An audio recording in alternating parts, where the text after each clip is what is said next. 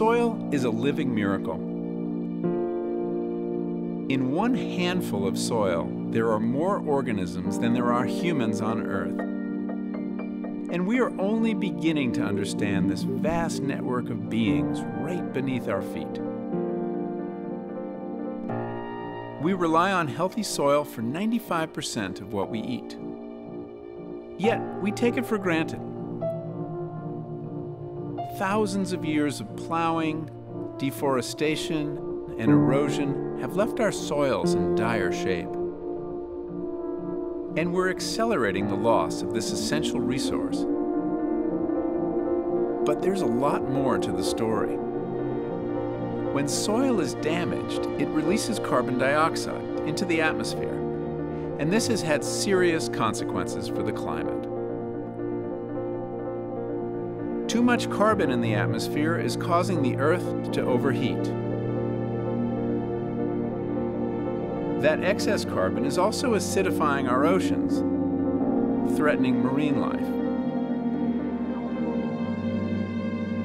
Meanwhile, there's not enough carbon where it once was, in the soil. In fact, many of the world's cultivated soils have lost more than 50% of their original carbon stocks. But there's actually some good news. We now know how to put carbon back in the soil where it belongs. Plants capture carbon dioxide in their leaves and pump the carbon down through their roots to feed hungry microorganisms living in the soil. Now, what had been atmospheric carbon, a problem, becomes soil carbon, a solution. Practices like keeping soil covered with plants, increasing crop diversity, composting, and carefully planned grazing are proven ways to put carbon back into the soil. Carbon-rich soils act like giant sponges, absorbing water during floods and providing it to plants in times of drought. And adding carbon to soil makes the land much more productive.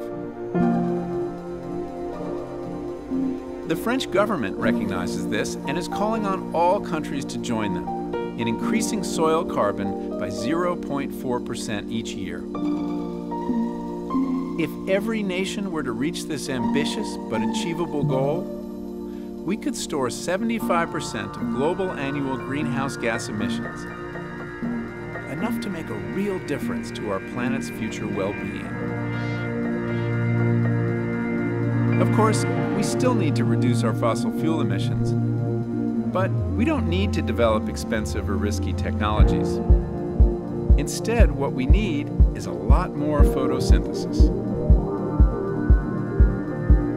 Climate change can be overwhelming, yet there is real hope.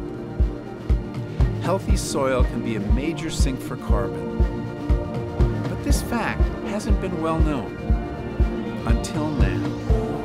Because now we know a soil solution is right beneath our feet.